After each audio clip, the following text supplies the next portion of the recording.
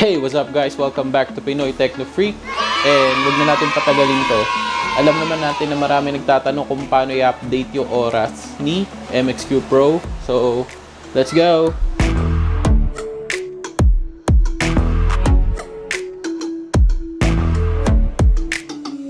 Hey, what's up guys? Welcome back to PinoytechnoFreak. And today, bibigyan ko kayo ng tutorial on how to fix this one.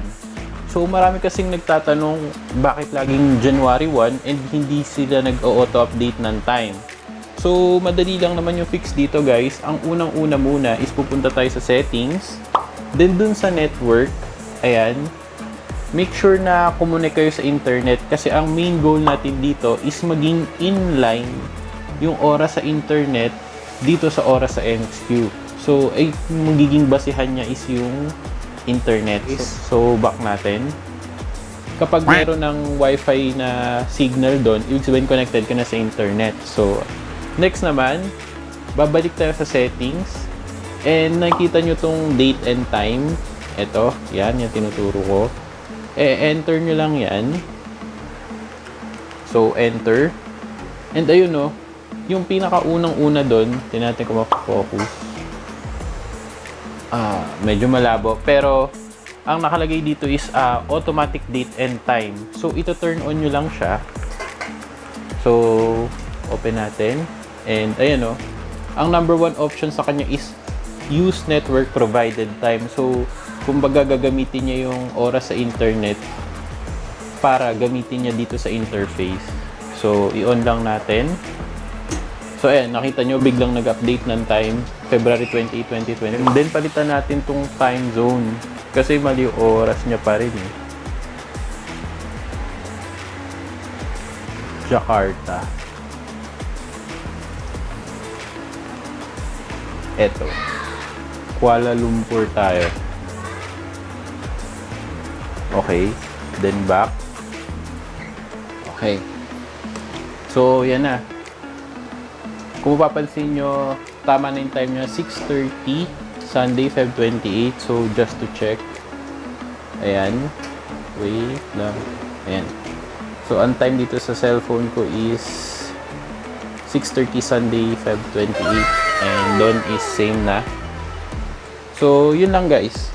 And, para din sa mga natatakot na magre-reset siya, so, i-ano natin, i-reset natin yung or i-restart natin tong MXQ kung masasave yung ganyan settings. So, wait lang natin guys. Okay. Okay na natin yung flash. So, we're using real time here para makita nyo na totoo.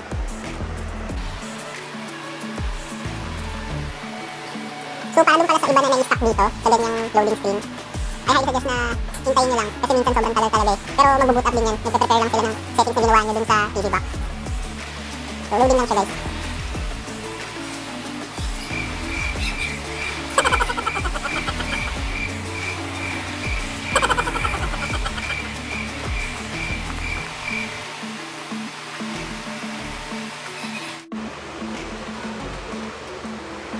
So, ayan guys. Oh no!